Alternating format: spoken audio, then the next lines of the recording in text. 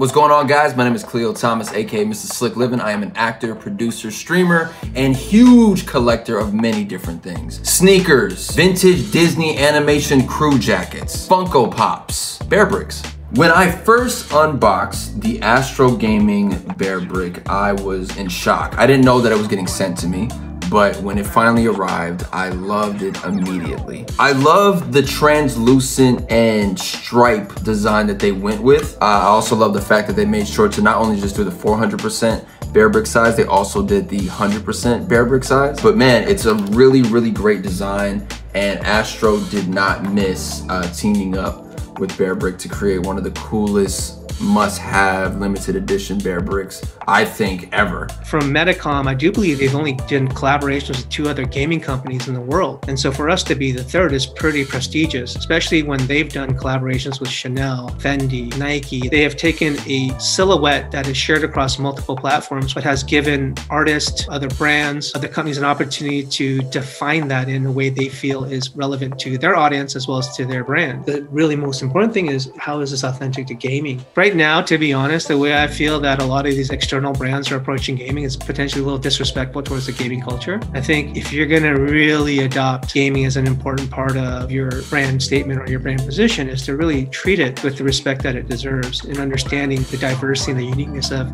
everybody in the gaming space, and really listening to what's going on in the gaming space. This project took probably about 14 months to get done. I had phone calls and emails going back and forth. And then after that, I flew to Tokyo during Tokyo Game Show, and I had to pitch him formally. And then from there, I went to DesignerCon. Really, it was a lot of relationship building. And then once we finally did get approved to do a BEARBRICK, I needed someone who could balance the line between gaming and external gaming culture, specifically sneakers, streetwear, fashion, lifestyle in general. And I felt like Alex, just talking to him, getting him on this project was a no-brainer. Through the grapevine of ASTRO, you kind of heard rumors of a BEARBRICK collaboration. Really wanted to get involved.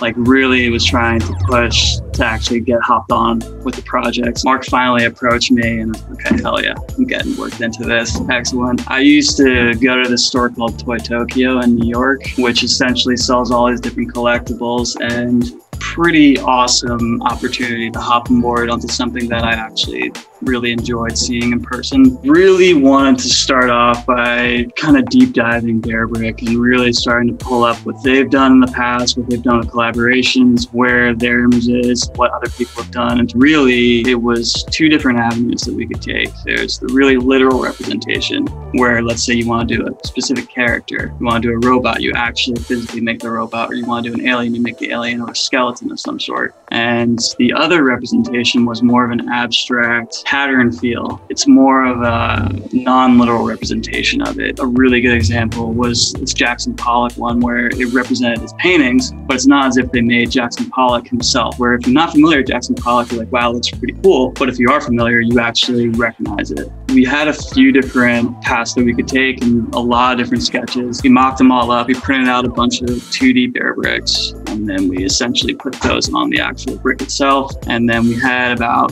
probably 20 different designs, and some of them were extremely abstract, some of them were very minimal, but overall, big call was, how do we put something out there that's going to represent ASTRO? Something that will look abstract enough to draw on people who aren't familiar with the brand, but still bring in people who are familiar with the brand. So for us, we narrowed it down to the Hazard BEARBRICK.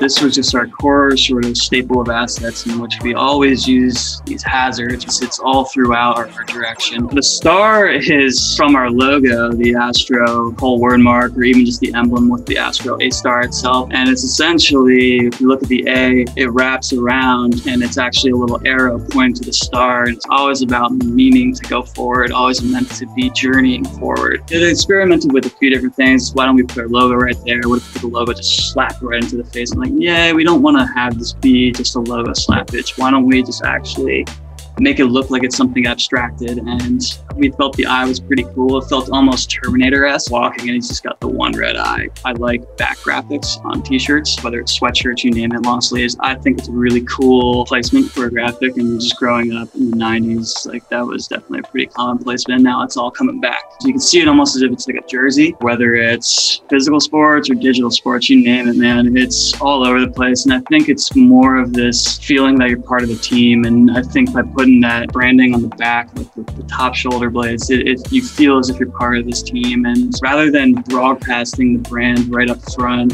why not leave it as more of a discoverable on the back? You know what it also reminds me of? It reminds me when consoles would release like the translucent versions of their controllers. There was translucent N64 controllers in the past, translucent PlayStation 2 remote controllers for sure. For me, it was more of a homage towards growing up in the 90s when Nintendo was just dropping all these different transparent frosted consoles and devices, and in particular like the N64, a bunch of different colorways, and that always stuck with me. You had the Game Boy Color coming out in purple, and even PlayStation does this as well, where you can see within the actual device itself, and it feels as if it's more of this machine, where if you actually look at the brick, you can see the joints and whatnot, the whole skeleton. It just adds a whole new layer of depth. So I've always liked the frosted transparency on things, and this is a chance to inject it within a whole new product. I think the design team, and specifically Alex, just knocked it out of the park. By itself, you don't need to know it's Astro.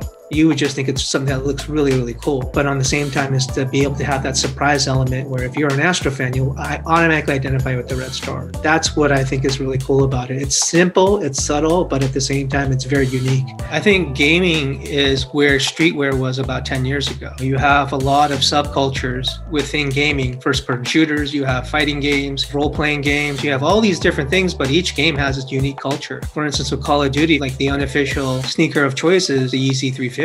And so when you're starting to see sneaker culture integrated into gaming, when you start seeing high fashion as well as streetwear being worn at these gaming events, you see how the identity of these brands are taking a unique perspective and approaching gaming. You really create a sense of community. It reminds me of like as a sneakerhead growing up, when you would wear these like Jordans that nobody really knew about, and they would be like, yo, you've got some nice kicks. And you feel like this validation where like, oh, he gets it. He knows what this is about. Yeah, there's this whole stigma of just playing games growing up, and nowadays you got everyone that's playing it. You got celebrities, athletes, you name it, musicians. And I think this connection to lifestyle brings everyone together in a sense. I've been a gamer my entire life, not just myself, but also my siblings. That was our bonding experience. That's what brought us all together. We've had every single console. We've played every major hit game. We've also found some great gems. I was actually in NBA 2K19. I was actually the Nike representative. So when you went to sign to Nike brand, you had to come talk to Cleo Thomas in the game.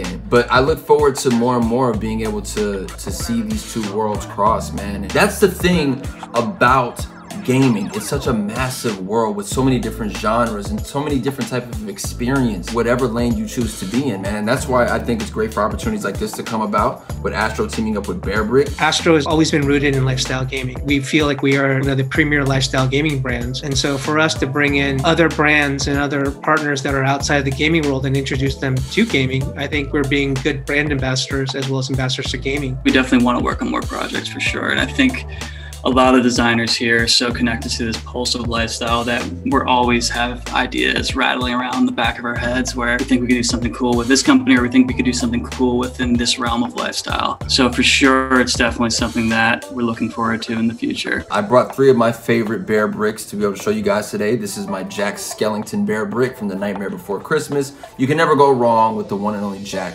Skellington, the Pumpkin King. Just put a smile on that face. The Heath Ledger Joker BEARBRICK. I mean, it's a must. It's a must to have this, man. The Dark Knight, one of my all-time favorite films. I mean, one of the all-time best performances ever on screen. I'm a huge wrestling fan. I've been to several major pay-per-views. My 3rd favorite BEARBRICK is none other than The Undertaker. I just want to say I am so proud to be an Astro Gaming representative. Astro, you guys are killing it. Whatever you guys have planned next, I can't wait to find out. You should just give me a hint, though. I think I deserve to know. Of everyone, I think I should probably get a hint, don't you think? You could just tell me. You could tell me. Just send it to me in a text, whatever the case may be.